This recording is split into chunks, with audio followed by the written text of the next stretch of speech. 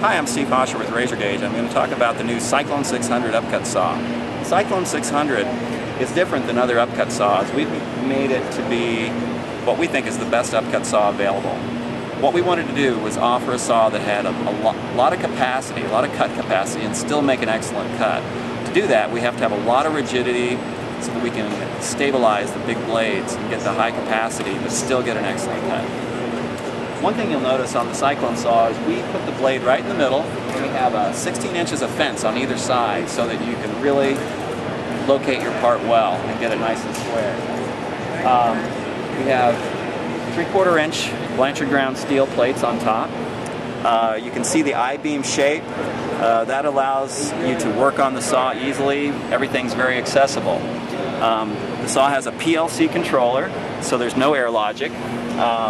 This flashing light comes on when it's time to do preventive maintenance on the saw, and there is also a counter that you can program yourself if you want to indicate to the operator when it's time to, for example, change the blade. You can put in a counter that will make this light come on when you want him to change the blade, for example.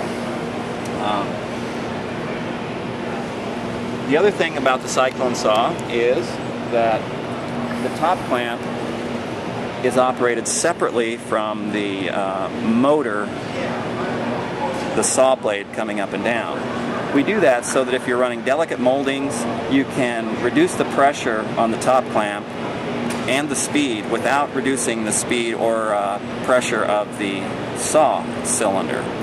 So that way you can put aluminum or delicate moldings in and have the top clamp come down gently and still bring the saw blade up quickly. One thing you'll notice are these handles that we have on here. We don't ship the Cyclone saw with a foot pedal or a stationary two-hand trip. The foot pedal we don't feel is safe.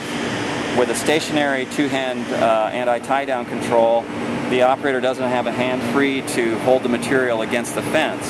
With our safety crowders, you can crowd the material against the fence, either one side, the other side, or both, and then cycle the saw with the two-hand thumb buttons.